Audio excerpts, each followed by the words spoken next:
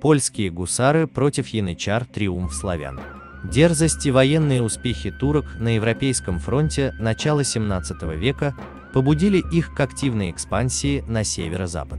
Свирепые янычары, спесивые визири, многочисленные солдаты империи Османов из самых бедных слоев жаждали похода, грабежа и наживы.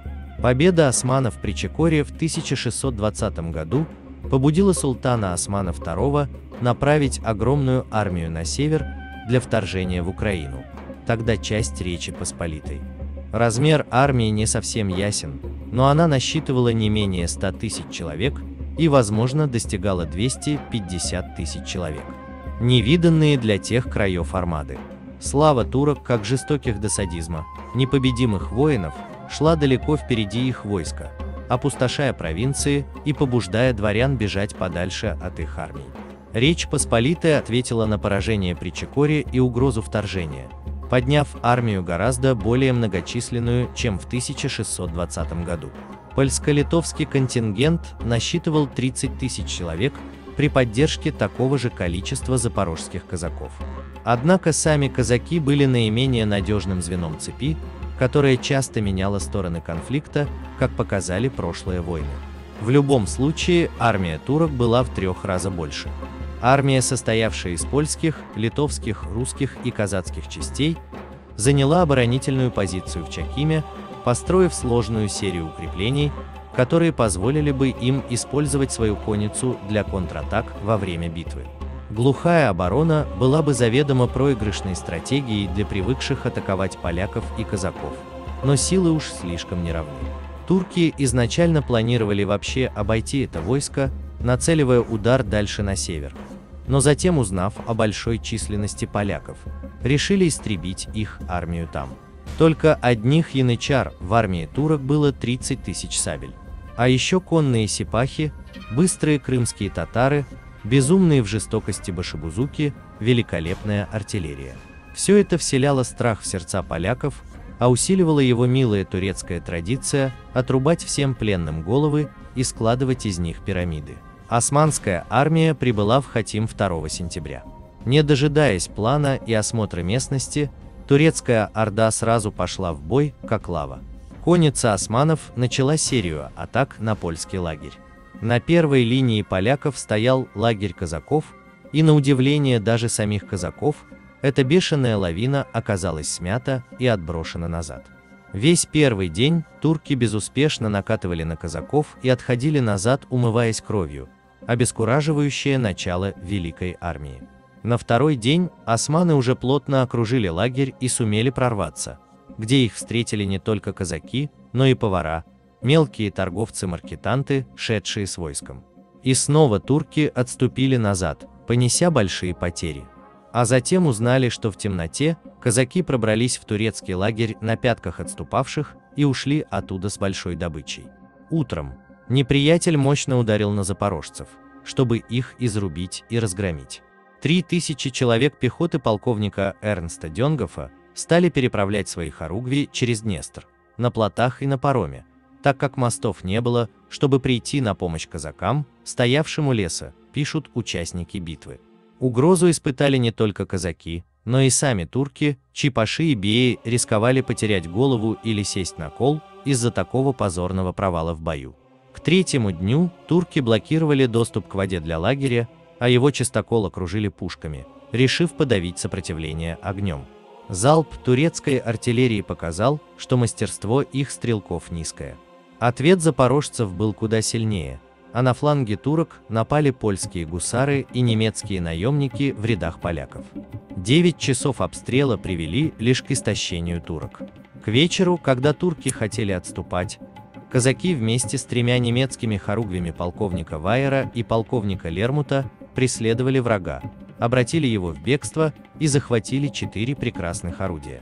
Правда, 5-ю пушку, из-за того, что она была очень большой, и потому в спешке ее нельзя было быстро увести, а враг стал возвращаться, бросили, предварительно поломав ее колеса. Лагерь турок пострадал настолько, что его решили перенести глубже в тыл, а армии дать 2 дня отдыха.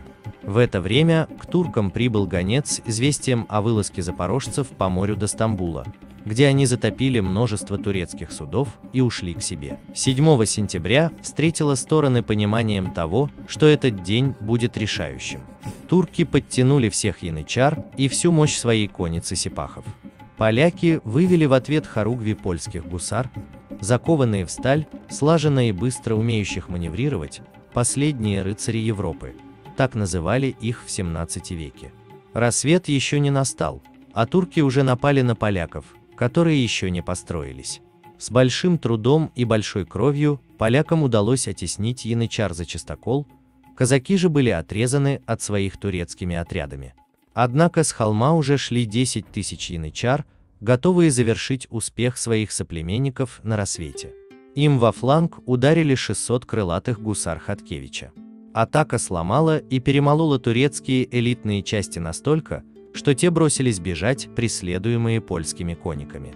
Понеся небольшие потери, гусары нанесли туркам тяжелое поражение и в большей степени поражение духа и воли к победе.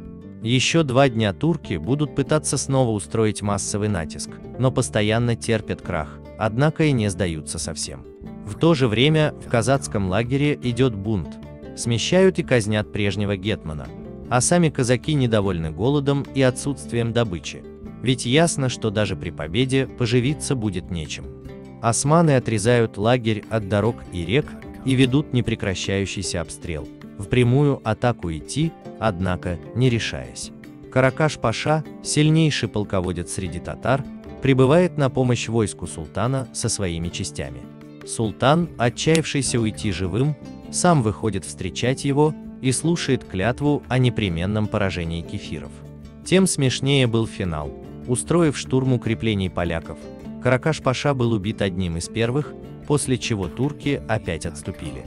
Отвечая на дерзость, поляки и казаки врываются ночью в лагерь турок и едва не пленяют великого визиря. Такие набеги они повторят еще 2 ночи подряд, вызывая панику в рядах турок. Но уже оба войска жестоко страдают от голода и усталости. 25 сентября умирает гетман Ходкевич.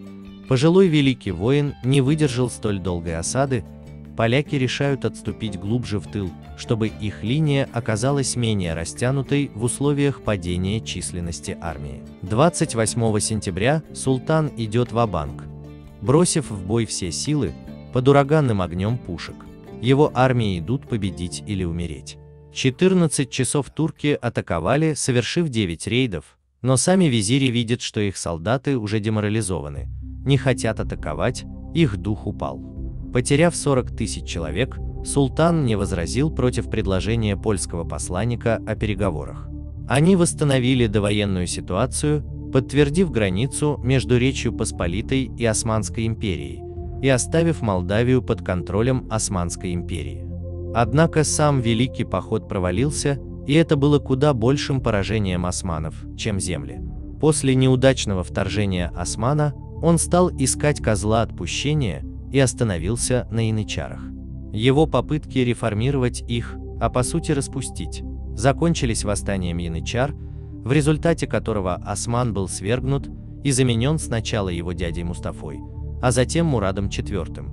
Между тем отсутствие большей части армии Польши на юге побудило Густава Адольфа из Швеции вторгнуться в Эстонию, возобновив Польско-шведскую войну 1600-1629 годов. В самой Польше битва считалась величайшей победой над язычниками за всю историю. В честь Хатинской битвы папа Григорий XV и папа Урбан VIII за мужество войска посвятили День памяти 10 октября, и католическая церковь до конца XIX века справляла в этот день специальную службу. А вот в Турции, по восточному лукавству, битву объявили победной и 3 дня шли празднования. Однако ближний круг знал реальную ситуацию и оттого затеял гибельные для себя реформы. Если вам понравилось видео, ставьте лайк и подписывайтесь на канал.